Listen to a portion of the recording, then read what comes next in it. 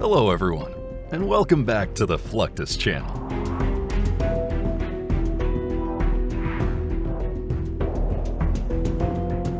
The United States Navy has an impressive fleet, including some of the world's best destroyers, frigates, and aircraft carriers.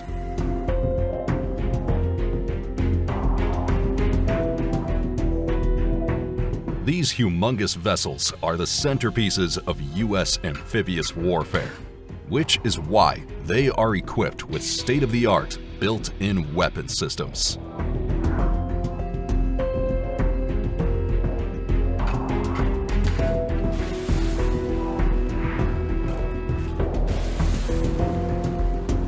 Since 2017, the United States Office of Naval Research, ONR, has invested billions of dollars to develop new naval weapon systems.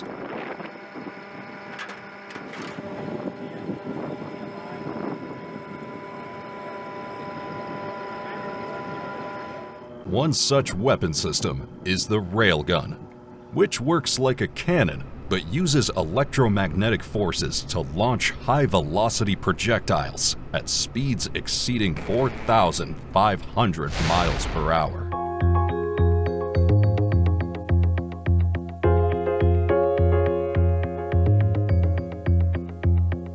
The railgun is unique as it relies on the speed of mass and kinetic energy of the projectile instead of using explosives to inflict damage on the target.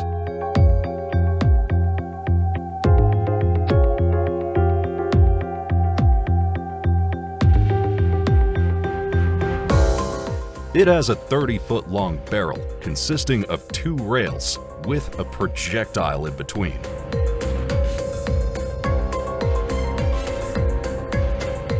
A current is passed down one rail through the projectile and back through the other rail.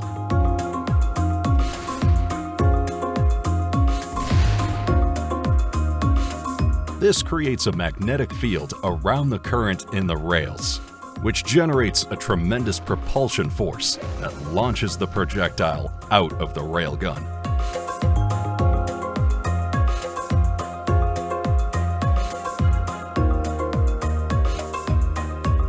An electromagnetic railgun is a gun that uses just electricity, no gunpowder, and oh, by the way, can shoot a projectile like this, well over 100 miles at Mach 7.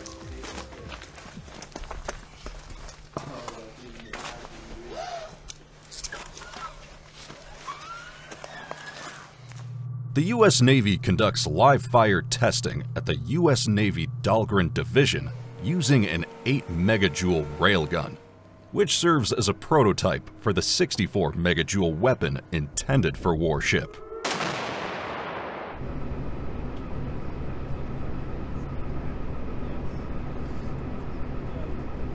The prototype railgun can shoot 7.1-pound projectiles. However, the energy required to launch these projectiles has varied over the years.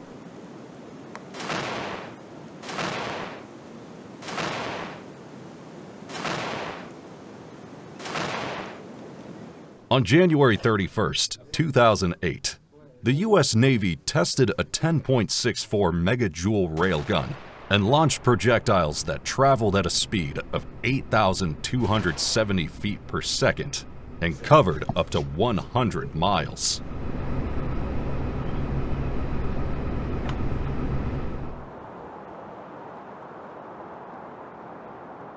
Engineers and researchers monitor the railgun from a control room and collect relative data.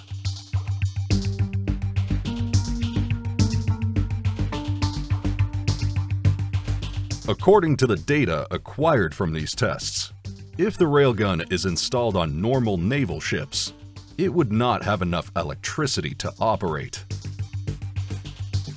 Current estimates suggest that only highly advanced Zumwalt-class destroyers could fire the weapon.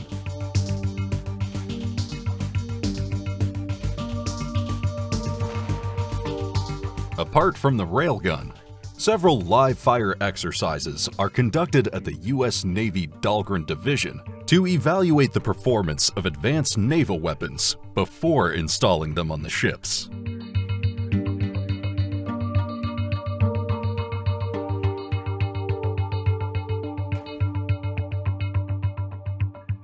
For instance, on August 30th, 2016, the U.S. Navy conducted a live-fire exercise using a Mark 46 mounted on the amphibious transport dock ship USS Green Bay, LPD-20.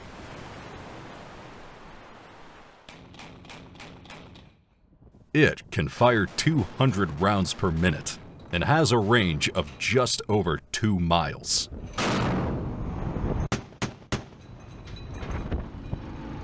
The requirement documents for the USS Zumwalt ship program included the need for weapon systems capable of defeating small, fast, highly maneuverable surface vessels.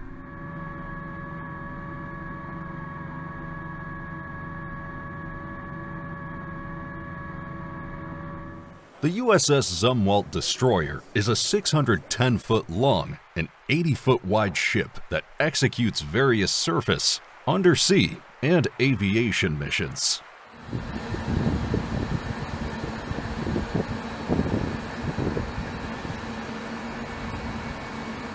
On October 13th, USS Zumwalt achieved a significant milestone by successfully launching a Standard Missile SM-2 for the first time with the Mark 57 vertical launch system.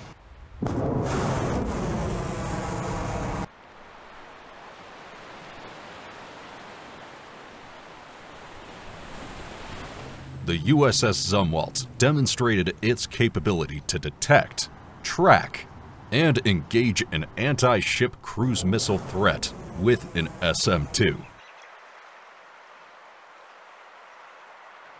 During this demonstration, the crew assessed the material readiness of the ship against shock and vibration of the weapon firing and measured hazards and degradations as a result of firing the SM-2.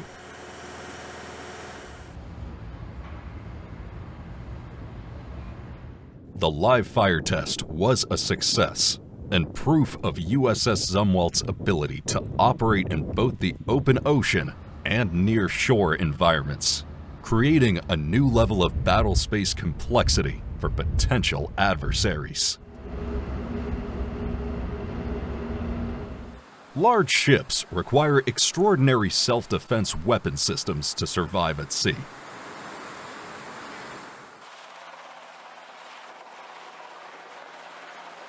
These cutting-edge systems incorporate a combination of offensive and defensive capabilities, providing the ship with exceptional combat effectiveness.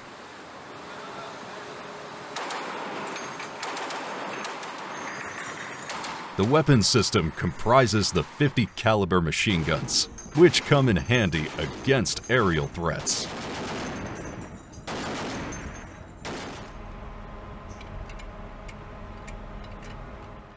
They fire 50 caliber rounds at a rapid rate and have a range of up to 2,000 meters with a cyclical rate of 550 to 850 rounds per minute.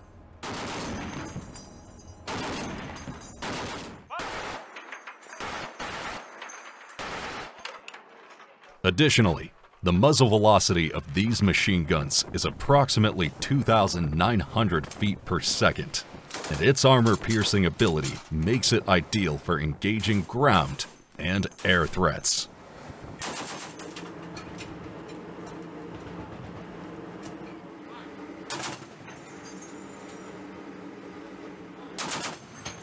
In 1973, an automated weapons defense system was developed that changed the course of naval warfare.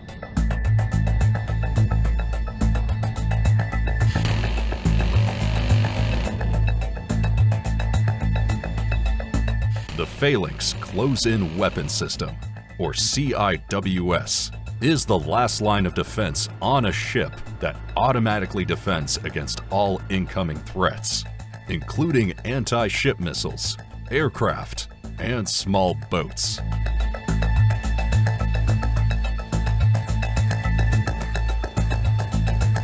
It incorporates a radar-guided 20mm Vulcan Gatling gun with a firing rate of up to 4,500 rounds per minute.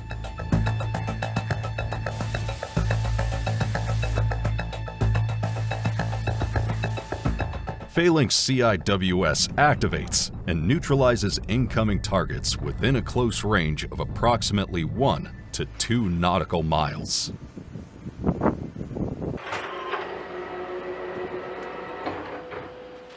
Loading CIWS is not an easy task. The sailors must perform the critical task of reloading ammunition with utmost precision.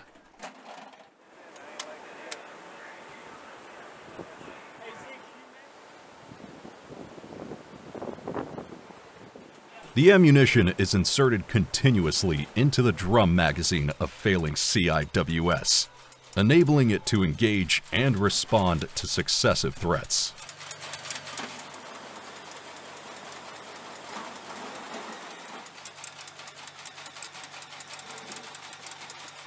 Each round is meticulously loaded, ensuring compatibility with the rapid-fire mechanism of the weapon system.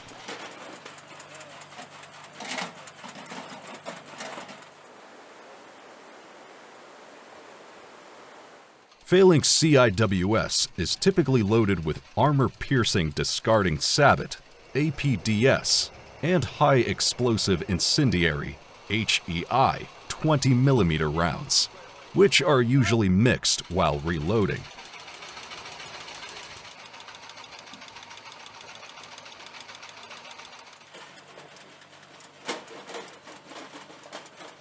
To ensure that the Phalanx CIWS is deployed quickly against potential threats, the U.S. Navy conducts targeted and untargeted drills frequently.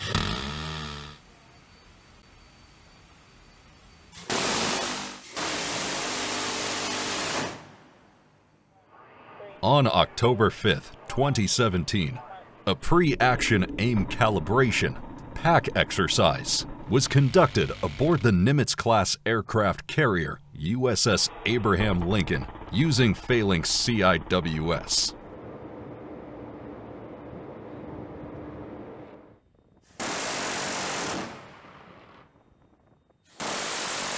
The demonstration consists of up to 3 bursts in both a high rate of fire and a low rate of fire from the Phalanx CIWS.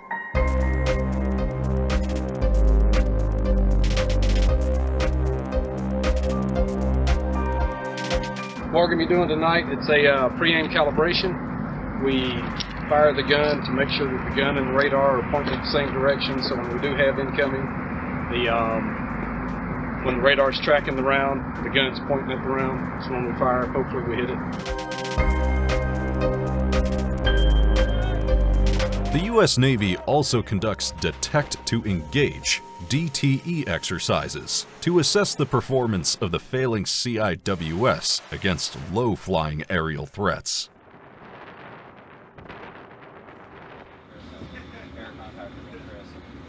During these demonstrations, the ship's automated radar tracking system is specifically tested by detecting a low-flying P-8 Poseidon and providing real-time data to the Phalanx CIWS.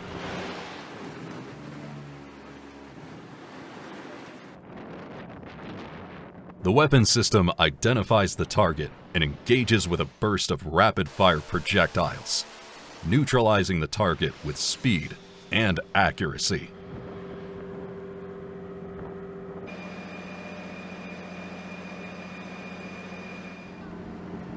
The DTE exercise challenges the Phalanx CIWS to defend the ship against low-flying threats at different speeds and altitudes.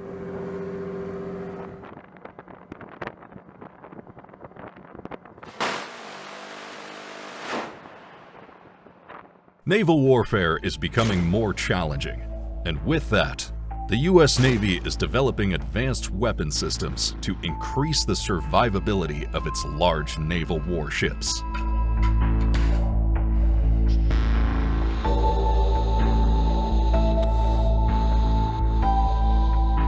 Advanced weapon systems will act as a deterrent, discouraging potential adversaries, and enhancing the ability to defend against a wide range of threats, including aircraft, missiles, and submarines.